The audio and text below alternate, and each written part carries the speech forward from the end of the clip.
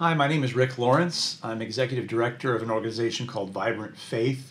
I'm an author and general editor of the Jesus-Centered Bible, and I'm co-author of The Suicide Solution.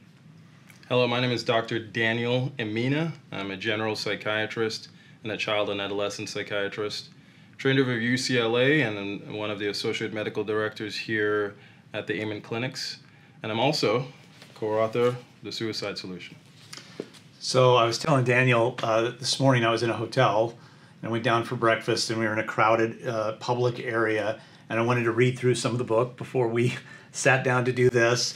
But I just instinctively did this when I put the book down on the table. I turned it over because I was concerned that somebody would just walk by and see I was reading a book about suicide.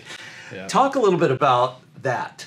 What was, that's like a common default setting. I didn't even have to think about it, that I just was aware. Yeah. And you've thought a lot about this as well in the way that in your clinical practice.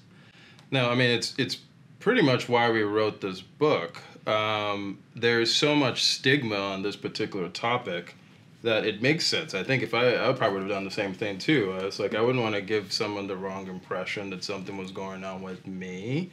But unfortunately, because of that, it means that people don't talk about this. And people don't feel comfortable talking about this. And particularly in areas of faith, people in church communities or such really barely ever bring this up until maybe something happens. Then if something happens, then there's some reactionary related stuff related to that event, and then it kind of fades off again. And again, it's usually focused on that particular one word. Avoid that one word, avoid that suicide, but no one thinks about the underlying mechanisms before that. No one thinks about mental health. No one wants to talk about that. No one wants to talk about the brain health element because of that stigma. The same reason we have to do this. It's interesting what you just said too, that I saw this dynamic as it was really the germ of the idea in the first place as far as my role in this. That pre-conversation about suicide wasn't happening. The only conversations I heard were after the fact, and they were the same conversation every time. And it left me feeling hollow about the ways that people approach this epidemic that are only in retrospect. They're only, what do we do now that this happened? And nothing about, could this at all be prevented? And not only could it be prevented, is somehow our faith life and the way that Jesus interacted with people, does that also play a factor in what could happen in a solution to this? No, great points, and it's one of the reasons I'm thankful to have had an opportunity to work on this with you, because that solution word is an important one. One of the things when I work with a client is I'm always focused initially on creating hope. Then the next phase of that is empowerment, right? Hope and empowerment. You're part of the solution when we create whatever treatment plan it may be. So this book is about hope. Empowerment are the steps that are detailed in this book. And often, again, it's not usually talked about. It's talked about more in the let's make sure this doesn't happen again kind of situation as a reactionary thing versus a proactive step that, hey, even if you're not thinking about this topic, this concern, is there a way to live that bolsters you, that helps you be healthier in the first place, physically, mentally, emotionally, spiritually, to be more resilient to this? This is why I'm so happy that we're having this conversation. I want to get into the kind of the basic structure of what we're trying to do here in the book. But one last thing about the title. So suicide, there couldn't be anything more vulnerable than that as a topic. Solution is a charged word. You just talked about a map of proactivity, really. And when I think about that, I think, well, God does not force any of his solutions on us. It's all invitational, which means he has respect and dignity around our agency. He is always inviting us to participate with him. He's never forcing things on us, because then a love relationship wouldn't be possible. So by definition, solution implies agency, and that there's things that we partner with him. But that is a charged word in and of itself, solution. Could you say a little bit more about what your heart is for solution around this? It's intentionality. That's really what it comes down to. It says solution, but there's an intention.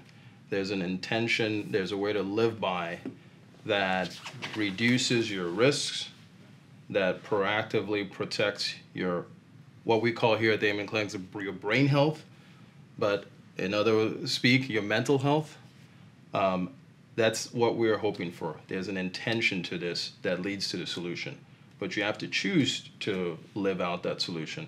In the book, we talk about this concept of you don't get out of the valley of the shadow of death by clicking your heels, right? There's a hike process to it. You find a guide, and then you get hiking. And it will be challenging at times. And we don't want to pretend that there will be no challenge, but there is a path. And that's the biggest point that we want to communicate in this book. There is a path out of that valley. And people struggling with suicidality, the tension point and even the gateway to the slide further down really is all about hope. Correct. And I think when you talk about intentionality, I translate that to hope. Exactly. So what then does that hope look like? It's a bit of a catch-22 because when you say it's a hike with a guide, to people who feel like they've got no energy or agency left in them because of the place that they're in.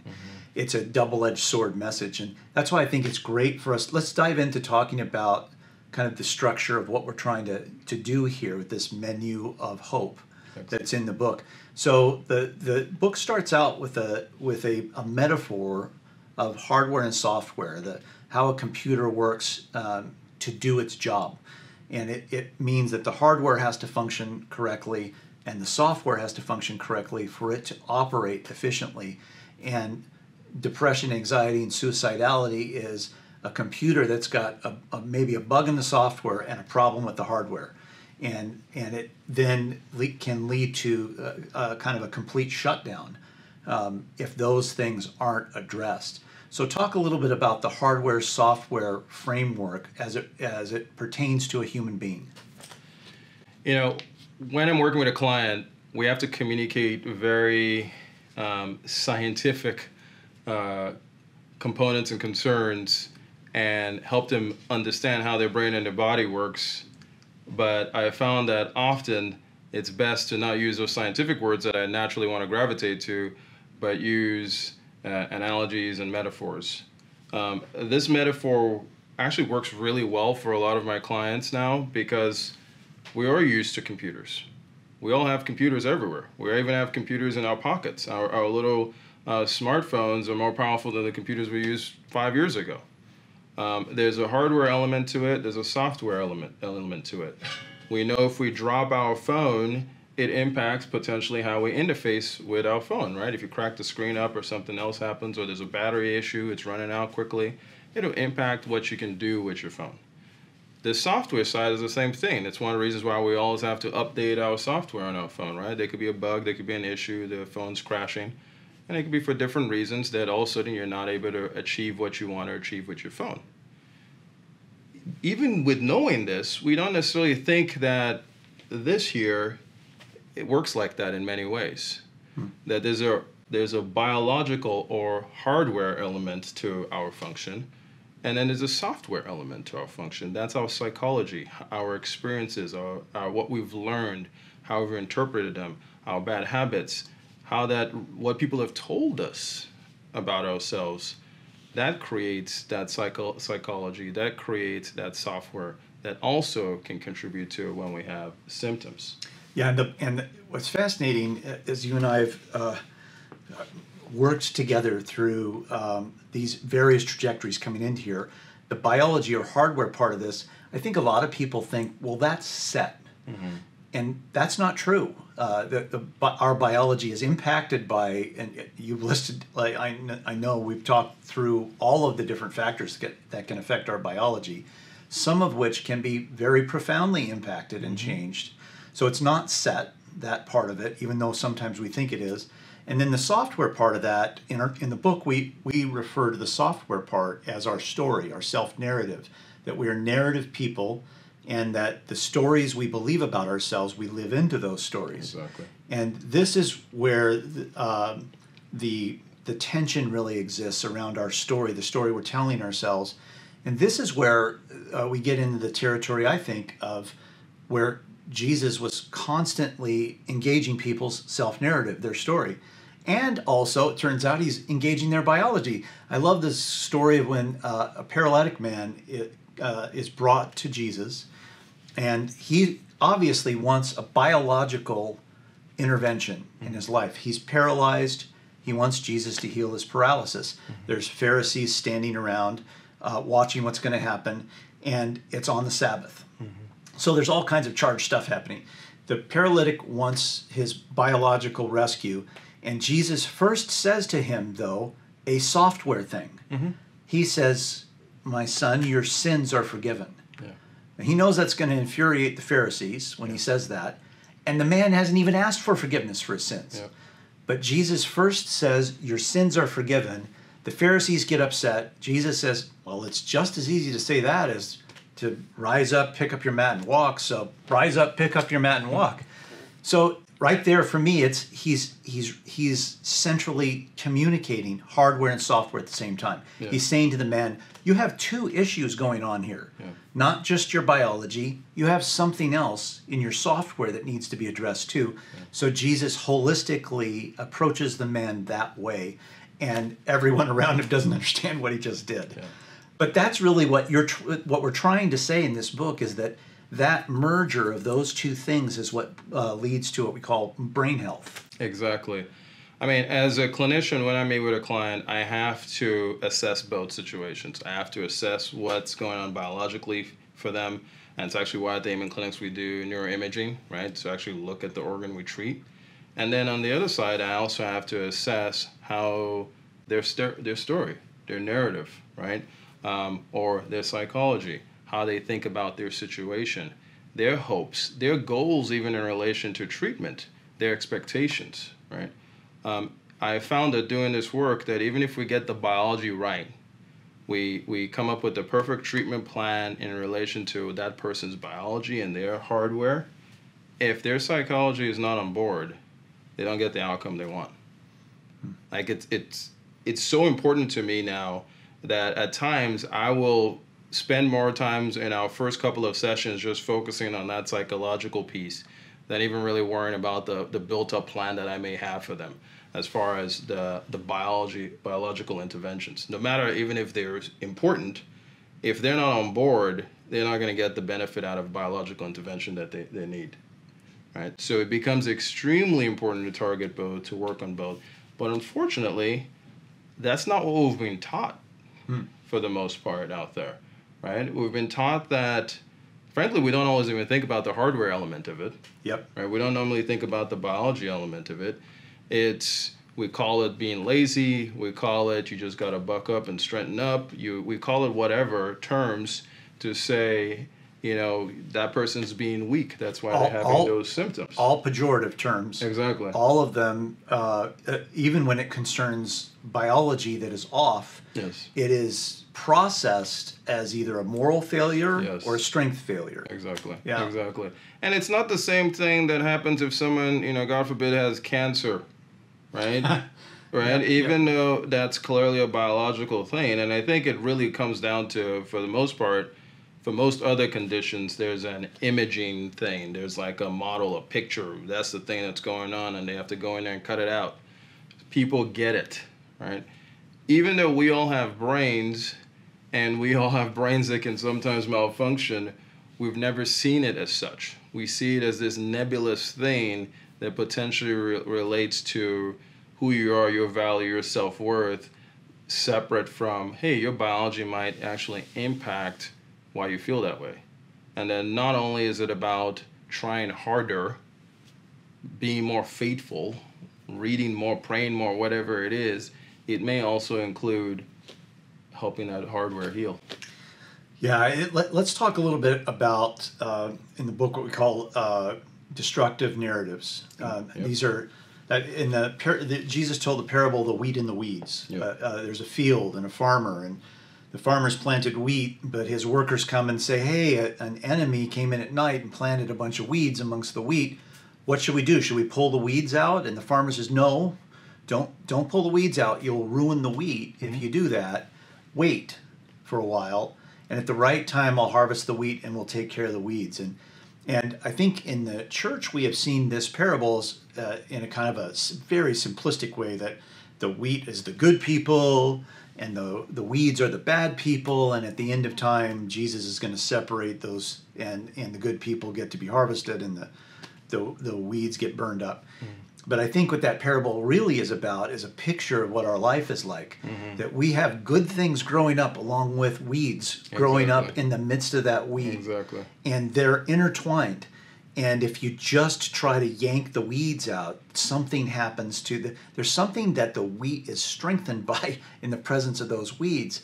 But those destructive narratives are like those weeds that are intertwined within our self-narrative. And they can choke off the life of the wheat potentially. If there's unrestrained growth of those weeds, it in the end can choke out the life of that wheat.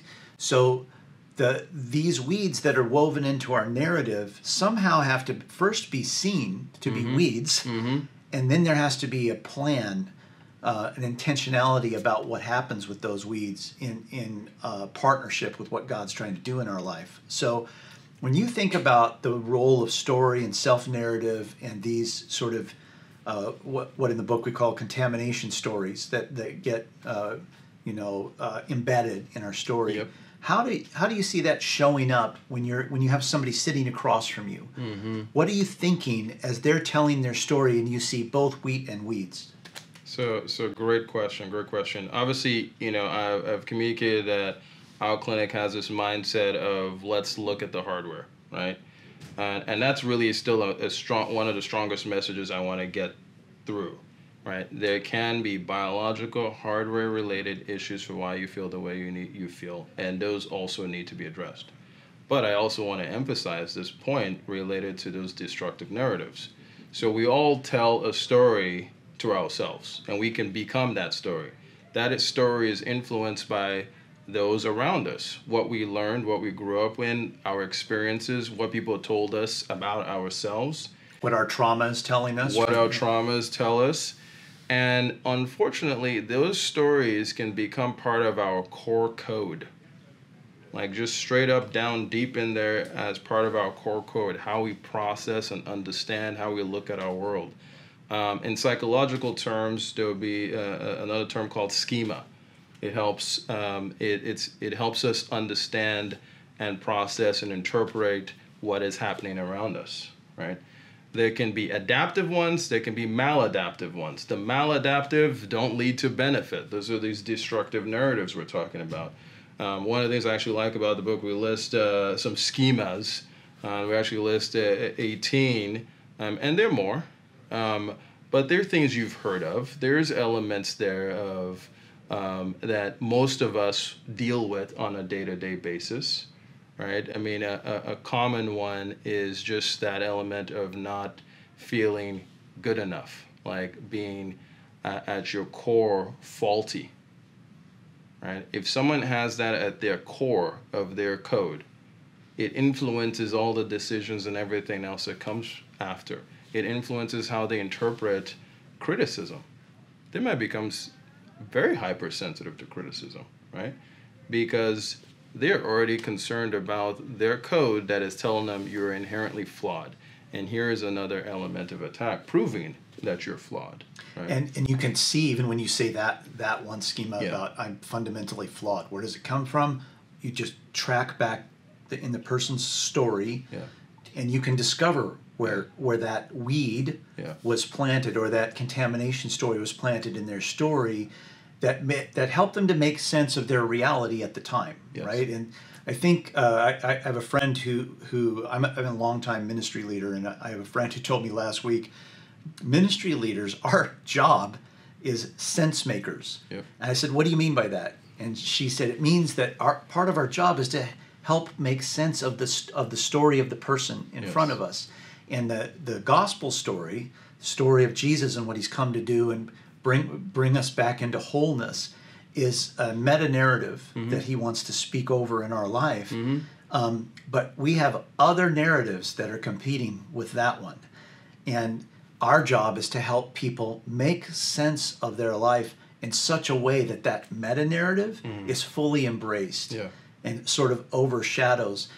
But the sense-making part of this is a challenge. I mean, when you're in dialogue with someone, do you see yourself as a sense maker of some kind over and around their story?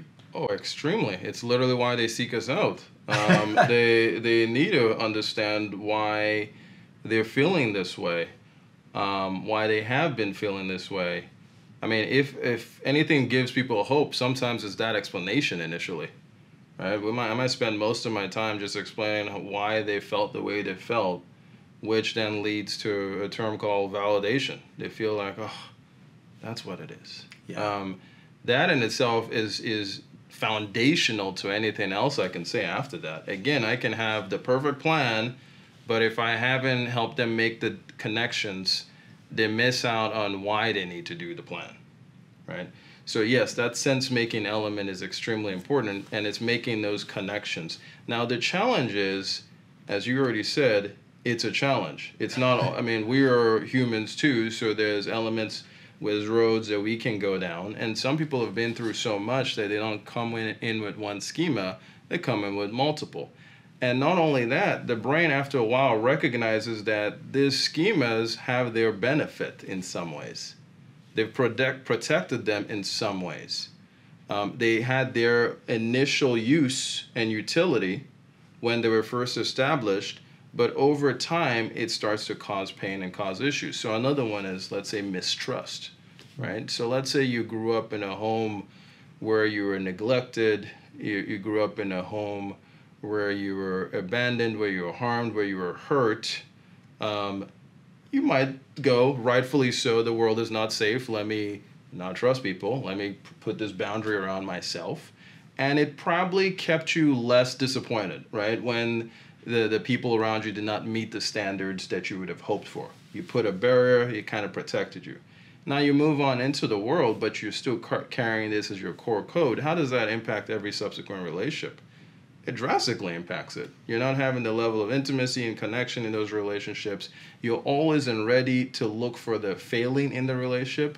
So even though you might have evidence against it, you're more willing to generalize the time that the other person has a failing into, well, see, yep, can't trust anybody. Proved it again. And you will find evidence. There's always evidence. We're humans. We fail at times.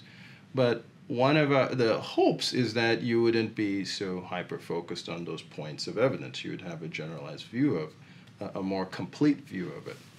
Now, trying to bring that into a session, some people are more readily willing to hear it, right? We've all seen this. There's some people like, yes, okay, I'm willing to learn. Let's do this. And the others where the brain has gotten into such a position that it defends it. Mm-hmm. It's like, no. There's a level of rigidity that even as you try to say, hey, maybe this is what's going on, you're like, nope, I don't want to see it. I think that you just said something that I think is the insidious part of these weeds that are planted in the field, these toxic narratives, these contamination stories, that once they take hold, we naturally start to look for evidence that supports that toxic story. Yes. We might not like our toxic story. We might groan and grumble about it and know that it's dangerous in our life. Yes. But we're still almost autonomically looking for evidence that supports it because that's the thing that helped us to make sense of our life. Yes. And if we can't support that destructive narrative as the sense maker in our life, then where are we then? Exactly. And I think this is exactly where, to reframe this back into how Jesus encountered and approached people, this is exactly what he was doing with people. I think about Peter. Peter had a schema of, I guess I would say, arrogance and overconfidence that was a protective device for him. I think we can see that in his behavior. And it comes to that moment when he's in by the fire and Jesus is inside being interrogated before the cross. And Peter's decided to be there because he's the guy who said he would be there till the end. So he's outside at the fire. but he hears Jesus being beaten up inside, and in a kangaroo court situation inside, and he denies him 3 times, and then leaves in shame. And I think, it's not in Scripture, but I think, just knowing myself and human nature, somebody who had that schema going on, who to a little girl denies he even knows him 3 times, must have been absolutely devastating to his identity. And we don't see him again until after the cross. What is he doing?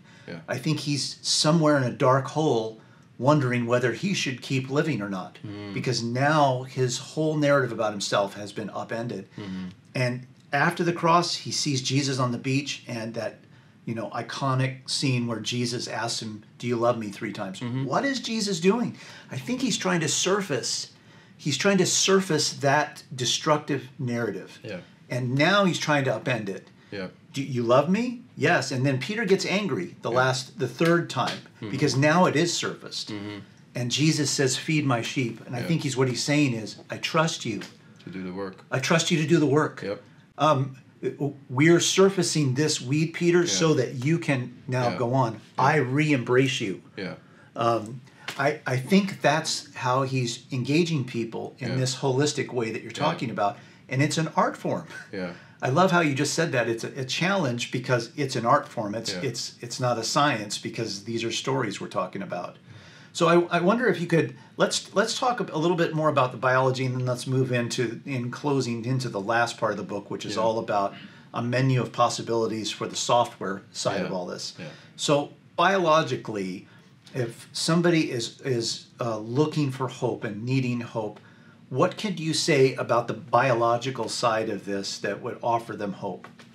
So let me just connect a couple of things there. What you said right there about Peter, by the way, I love that. I mean, I think we could probably spend more time talking about it and really analyzing that. But that element of destructive narratives, we can see how challenging that is to attack. Right? And how you'd have to create a relationship with somebody, maybe a therapist or somebody that you're working with, and really do that deep dive to figure out what those narratives are. Could I say something there real quick? Because you said this before, and I think it's important. You said that's really challenging, and it's because the destructive narrative is being defended. Yes. It's not. We know that, and maybe even the person knows that this healing in this could really restore them. Nevertheless, they defend their narrative. So let me actually give you a better example of this. So there's another destructive narrative or schema. It's related to enmeshment. All right. Enmeshment is 2 people. Usually it's parent-child forming a bond or a relationship that moves from healthy to unhealthy, right? Believing in some ways that a life separate from parent or child, they can't really ever be fully happy or sustain themselves away from each other, okay? So it's a strategy to maintain some level of safety. It's a strategy to maintain some level of connection. And in some ways, it has its protective benefits, especially maybe earlier on in life. They really bonded well. They probably have a better relationship initially with their parent. So they're going through those first few years of life. And for the most part, they're doing okay. But they'll hit a point where their own biology says, no, we can't do this. We need to have individualism. We need to create our own sense of self. They will actually hit that point. And at that point, that might start to generate depression. Then they will come see me and say, hey, I'm depressed. In the context of our work, we may see some things in the scan, maybe not, depending on what they're presenting with.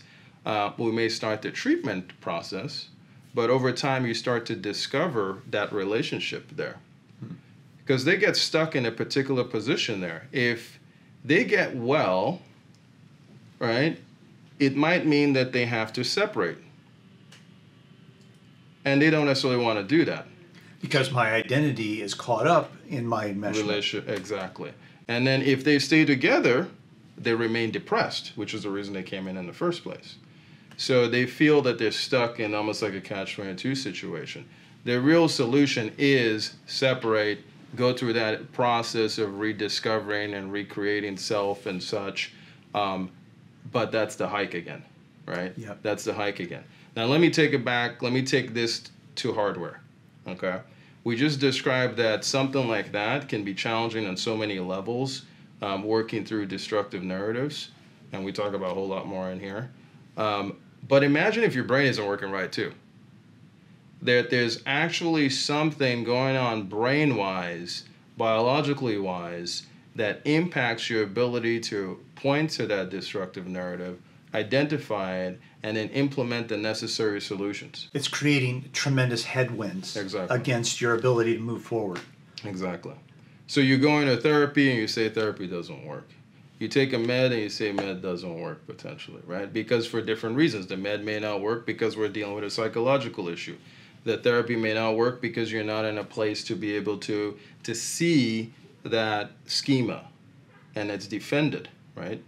So part of the work we do and part of even why we're writing in this is to show people this possibility that not only do you need to target the narrative, which we'll talk about some more again and some solutions, but also we need to we always need to consider that biology. We always need to consider that hardware. Are there elements hardware-wise that may impact why you're not getting well? Yeah. Right? And those elements are, if we think about it, make sense, but we don't always think about it. If you bump your head, if you have one concussion, your risk for depression goes up. If you have one concussion, your risk of suicide doubles or even triples depending on the study you look at. Just one concussion. And we sometimes explain that away. If people have other illnesses, if they've even had mold, Lyme, if they have genetic risks for depression or anxiety, that literally changes how your brain works. And that's going to impact those schemas, how hard it is to get at them. So often, we have to actually help the brain heal before we can even target the psychological elements of it. You have to deal with the headwinds part of this in order for there to be a chance for the agency part of this to kick in. Yes. Because some of the biological issues are outside of our agency. They need to be addressed first before that can kick in. And I was thinking about something you just said too about if we go back to the parable of the wheat and the weeds, Jesus said an enemy, his workers said an enemy snuck in at night and planted these. And we know that Jesus' definition of that enemy is an entity that intends to kill and steal and destroy. And it sounds very melodramatic when you listen to that sort of purpose of that entity. But the real focus of that is the obliteration of our identity. That death is one thing, but to have your identity obliterated, in a way, I think is worse than death. That's why death looks like a good option, I think, for people who've had their identity obliterated, because it's intolerable to be in that place. And we have an enemy who understands how intolerable that is and is working toward that outcome. The good news is we have a good God who is for us and fierce on our behalf. And the only restraint he's given himself is that it's by invitation. He will not force the solution on us. He will only invite. So he has to have our participation in it. I think that's how one of the ways I read the biology hardware part of this. If our hardware is keeping us from having agency, then we're stuck for sure.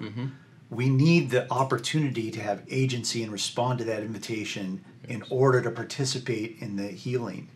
So let's say that those hardware issues are addressed to the level at which the software then becomes very important, the software side of things. And the last, I'd say, 2/3 of our book is really a menu of possibilities on the operating system side of things. So we have lots of things in there. Sometimes people think this is a to-do list. It's not. It's just if you go into a restaurant and there's a huge menu there, all it is a list of possibilities. What do you like? What fits? And I know there's many things that I'm now practicing after having gone through writing this book with you that I wasn't practicing before, because they fit on the menu into my life, and I'm changing my lifestyle to create greater whole health in myself, build up my own brain reserve. What's something that either for you or maybe recently in some engagement with a client that would be in this software side, that something that a new habit, a new way of living their life that would help to develop a more healthy operating system for them. So actually, when I talk with my clients, as much as, they may come in with a problem that needs to be made sense of and a goal that they need to achieve, I usually try to discuss their strengths too. So as we look at their scans or go through their history, I'm finding the connection to what giftings, what talents they may have. My clients who have the busier brains, I'm usually connecting that to their creativity. And how it may show up or manifest in their lives. Creativity, for one, is a spectacular outlet, right? It ends up being a software-based solution that has hardware elements to it, depending on what type of creative outlet you have. So I actually communicate something to my clients quite often. I call it the 4 C's. It's in many ways in this book. It's broken up in this book. We talk about it in there. But one of the first things is you connect. We're all social creatures. Even those of us who may be more introverts do need that quality connection. We may tell ourselves we don't. We may tell ourselves we don't like people. And they might be true, valid reasons. But the tendency there, it's one of those catch-22 situations. You may not feel safe with people, but there's a part of you that knows and needs people. So the more you isolate, the more you actually perpetuate your depression. Yeah. Which then, again, keeps you in that loop. So connection, and it doesn't mean you're talking to somebody every day, and it doesn't mean you have to maintain unhealthy, unsafe relationships, but connection becomes a big component of the 4 C's, right? Creation. So I just started with that. So you connect, you create. Having that creative outlet, whether that's in music, whether that's in cooking, whether that's in dance, whatever it may be. If they already have it before they come in or they come into the session, I tell them, hey, this is why you've been drawn to it. And it really is. There's a reason why people tend to get drawn into certain things, right? They like to draw, they like to paint, they like art, they like music or dance. Often it's because they've realized very early on it's part of their, in some ways, formula for keeping them well. You know what's interesting is that in this time of the pandemic, when all of these statistics on suicide, anxiety, and suicidality and depression, all these just ramped up. I mean, it's literally an epidemic on top of an epidemic. There was this explosion of creativity around cooking and baking, and it's because we couldn't go out, and so it kind of funneled into sort of a natural mental health strategy to start being creative around the food that you were making, and it just exploded during the pandemic. So I just thought about that as you were talking about this, that people sort of naturally knew that this creative outlet would actually help them to have better holistic health. Yes. That's very true. The gardening, whatever it may have been, there's a lot of things. It's probably even why I had some colleagues that got into making TikTok videos and things like that. And they've actually used it to benefit because they'll share particular messages that does provide benefit to others. But it became in itself an outlet, which then leads to contribution, actually. That's one of the other C's, right? How do you support those around you? How do you support those in your community?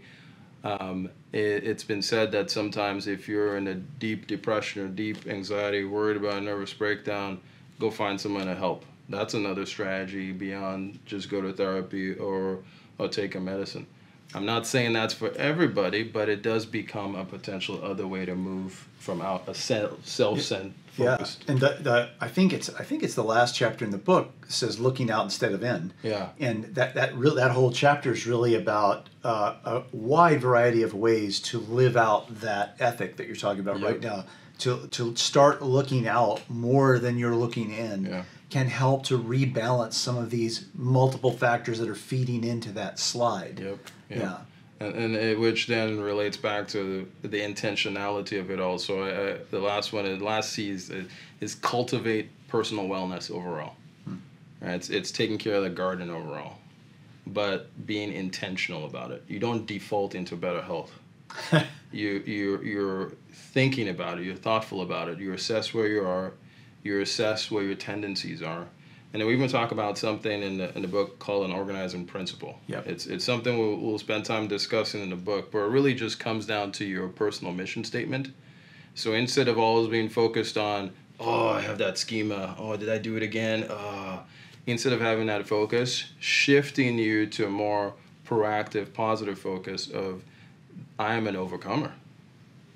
I'm a survivor. This is actually one of the stories we share in the book about a client of mine named Zane who taught me this, is how important that is, right? To be able to proactively speak into yourself the identity you want, to meditate on that identity versus our tendency to meditate on our failings. Oh, I messed up again. I did that again. Yep, they told me that in the book, and I don't want people focusing on those things. I want them eventually to be able to move proactively, intentionally into, this is the person I want to be. How am I doing on that? And we have an artist Jesus who's a storyteller, because God by his very nature is a storyteller. Yep. The artist Jesus who's trying to thread a redemptive narrative into our story, and that moment where he starts to speak a story that's like a plot to our life. Mm-hmm. I see that organizing principle as the plot line Yep. that we follow in our life. And if we're following a plot line that ends with our own death, Yeah. because the plot makes sense, what Jesus is trying to do is introduce a different plot, Yeah. where the end of the story isn't our own destruction, it's our own rescue, our Yeah. own redemption, Yeah. because that's the true story. Yeah. It's funny that every movie we love has a redemptive storyline in it, Mm-hmm. because there's something embedded in our soul that says that's the truest story we can experience as human beings, is a redemptive storyline. That was purposefully planted in us as human beings to guide us toward the truth that he's trying to tell a redemptive story in our lives. Maybe we could close off by talking about how this whole mission that we're on in this book is to bring about that word in people's lives, a redemptive storyline that replaces the destructive, contaminated storyline that they're living by, and that redemption is more than what we typically talk about in the church as, sort of your ticket to heaven or whatever that is. Yeah. Redemption is holistic. Yep. Jesus wants to restore us into the wholeness of our identity. And you can see that in the way that he interacts with person after person. He's always trying to restore the dignity of their identity. Yep. I think about that story of the man that he smeared mud on his eyes to. So Jesus could have touched him and cured his blindness, but instead he spits in the dirt, spreads mud on his eyes, and says, now go walk outside of town to the pool of Siloam, find your way there somehow, with mud over your eyes, still blind, wash there, and then you'll be able to see. Why does he do that? Yeah. I think it's because he's trying to capture the man's dignity again as well. He's saying, participate with me. Yes. I'll do some. Yes. You do some. Yes. Let's participate together and restore your dignity, not just your sight. That now you've participated in this healing. And I think for me, that's what this book really is about. It's the merger of wholeness. That I love that story because there's agency in it, but there's humility in it also. I actually see that often in either my clients or faith. Sometimes they can struggle to accept a treatment plan at times because they will see it as, does it mean I didn't have enough faith that I have to take this supplement, take this vitamin, go to that therapist or whatever? And it's interesting that we can't always tell God how we want our healing to be. If it ends up being a piece of mud in your eye and that's how he wants to heal you, then you accept and move forward. That's one of my hopes from this book, that people start to see that God may heal you in a way that you might not have initially hoped for or planned for, and it's not generally a reflection of your faith. It's just the nature of your biology potentially, or other work that may need to be done in your heart. The other piece of it is the agency. I also see this in my clients too. The clients that come in with agency and they're saying that invitational element, we're working together, we're collaborating together to come to this to our decisions, they tend to do better. They tend to have longer lasting benefit. So it's not just what I say or what I tell them or what to do next. They might even go and do a little extra research and a little something and send it back to me and be like, whoa, that's nice. I like that. I learned from you. There's the intentionality of wellness. Now, if you're in a space where you're so down, depressed, anxious, whatever, don't compare yourself to that. That's not the point. The point is that being able to take that agency, being able to recognize that there's an intentionality in this, there's a little bit of a hike. It might sometimes be a lot of bit of a hike depending on where you're starting from, but being able to take those first steps. Your first day of victory is that first step forward, right? Your next day is the next step. Even if you take a step back, you take another step forward. That becomes a huge element of what we're trying to communicate in this book. Yeah, and the contamination stories that we have in us are telling us there is no hope. That's essentially their end message. Yep. If you track them down, the end message is there's no hope. And Jesus is saying there's always hope. Yeah. There's hope in me. Yeah. In me. I thought we could close off. I'm just going to read the last paragraph of our introduction here that kind of sets up what you and I have hoped to do here. This book is the fruit of an ongoing conversation between a theologian and ministry practitioner and a psychiatric therapist and researcher. Along the way, we'll fold in the voices of those who are struggling to find their way out of the valley of the shadow of death and have discovered the guiding hand of Jesus pulling them to safety, drawing from the transformational whole person strategies of Jesus and informed by a deep perspective on the clinical realities of anxiety, depression, and suicide. We'll chart a path into life and freedom. The goal is to help ourselves and others embrace a narrative of life instead of death. I think that's what it's all about. Yep. By the way, this book is available everywhere. Bookstores, online, Amazon. It's as you can tell from our conversation, it's a book threaded through with faith in God. Yes. And clinical experience and research and all these threads together. So it's available in every kind of bookstore, but I actually don't know what section of the store it's going to be shelved in because of these various elements. Yeah, no, I've actually verified. You can pretty much find it anywhere online at this point. So there you have it.